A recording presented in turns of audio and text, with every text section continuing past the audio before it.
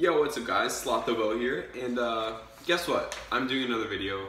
You guys might not have expected it, but yes, I do make videos, in case if you're wondering.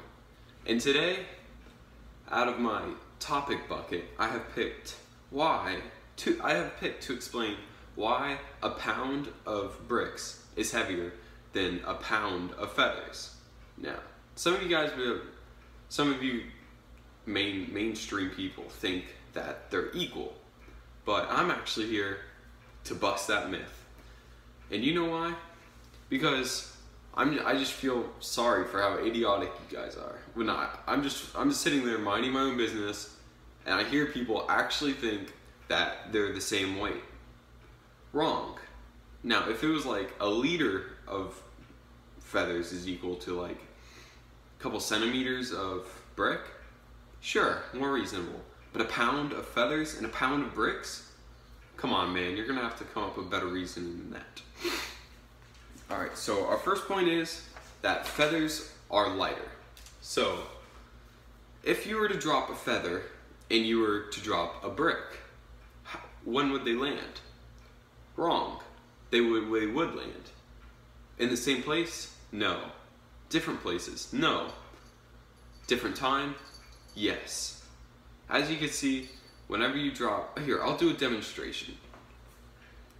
So, I have a grape and I have a paper towel. Now, when I drop it, look.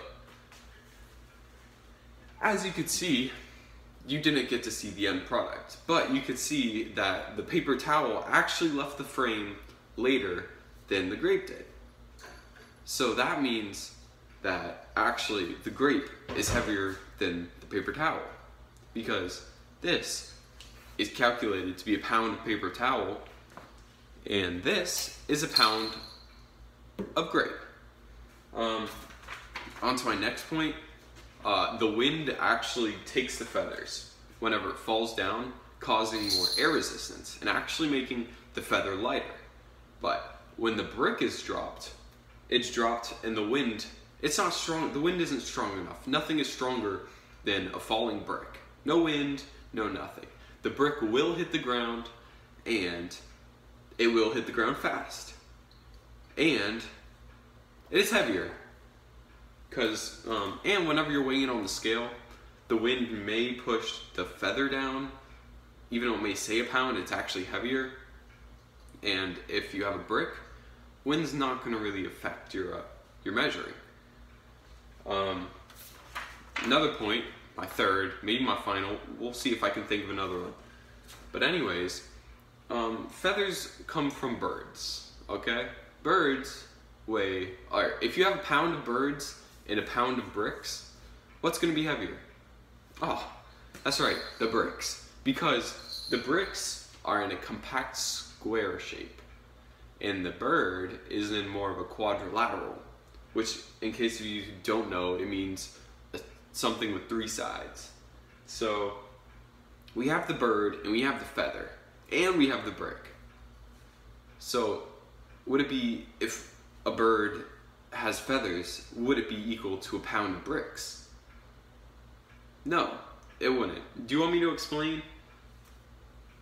You're right, you don't want me to explain, but I will. So, the bird is alive and it has organs in it. From what scientists believe, bricks do not have organs. We might have to test that in a further video, but for now, we have no clue. So we're just gonna go with the scientific explosion. So if we were to cut open a brick, nothing, more brick. So that means the pound of bricks is actually, or pound of brick, is actually filled with even more bricks, making it more poundy. But the feathers, if you cut it open or cut the bird open, there's probably going to be some blood in there, maybe some potato wedges, cookie maybe, but that's really adding on to more. Like, if you think about it, this whole conversation is just nonsense. It's easily, a brick is more heavier than a pound of feathers. If you have any more points you want to add on to that, or if you want to make a counterclaim, go on ahead. You're not going to get anywhere, but it's worth the shot. So yeah, I guess you could go with that, but I'll see you in the next video. Like and subscribe.